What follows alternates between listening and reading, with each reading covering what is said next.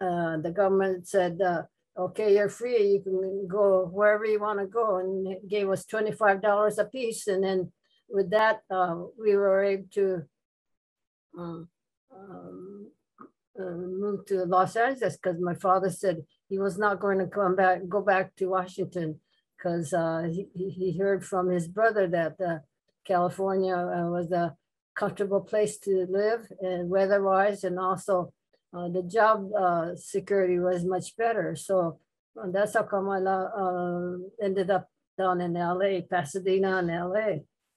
After the war, and then somehow my father was able to find a Jewish family in Pasadena who was willing to take in both my parents and my brother. And then as far as college is concerned, because I wanted to go, I enrolled at Pasadena Junior College, only to find out that the home that I was working in, they decided to go to Lake Tahoe the first 2 weeks when college started.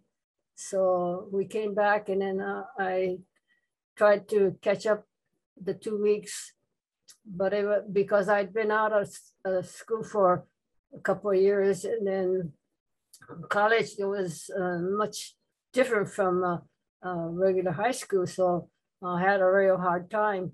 Then by that time, I was burning the oil to catch up, and then I'd stay up till about 2 o'clock in the morning, and it just became too much. And one side is saying we need mud, the other side say you better study if you want to get ahead. But the pressure was too much, so I finally gave up college.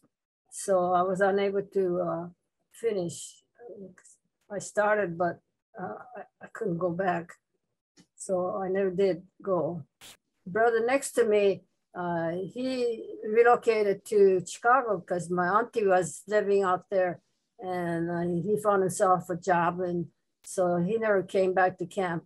And so there was just my youngest brother and my father and mother. So somehow my father found a job out that way too, and he worked in the supermarket, and so the Jewish family accepted my mom and dad and my youngest brother.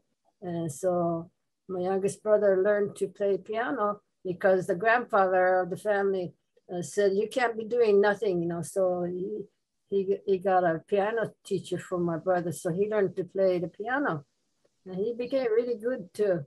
And then my mom was supposed to be taking care of the house, and my dad did work at the supermarket. He came back and then helped the family too. But in the meantime, then I found domestic work too.